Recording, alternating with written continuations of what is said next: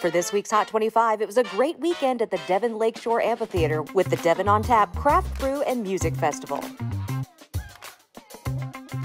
Today we are having the Devon On Tap. It is a craft beer and music festival where the Decatur Park District has partnered with the Decatur Arts Council, and we have about 600 people here right now. We've sold a total of 900 tickets. We have 13 different breweries and just a lot of fun. It's been a great day. Food trucks, bands, games. There's t-shirts. You can have them made, custom made here today, and a wonderful sunny day.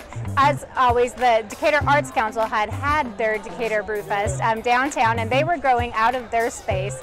We wanted to have a beer festival here at the Devon, so we talked with them, and they brought their experience and what they knew and gave us lessons, and we had the space, and we just worked together and made a great team. We have had a wonderful reception, especially from the brewers who have mentioned that this is one of the best festivals they've been to ever, and that's a great compliment, having them go to events all over the country and especially in the Midwest.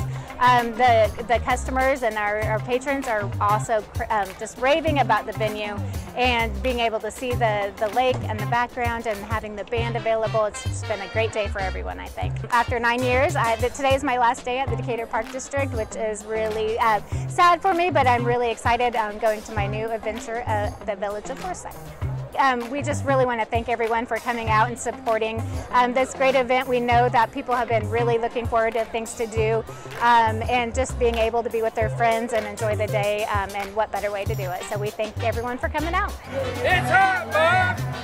Don't forget to follow the Hot 25 all summer long, driven by the Bob Brady Auto Group and NowDecatur.com.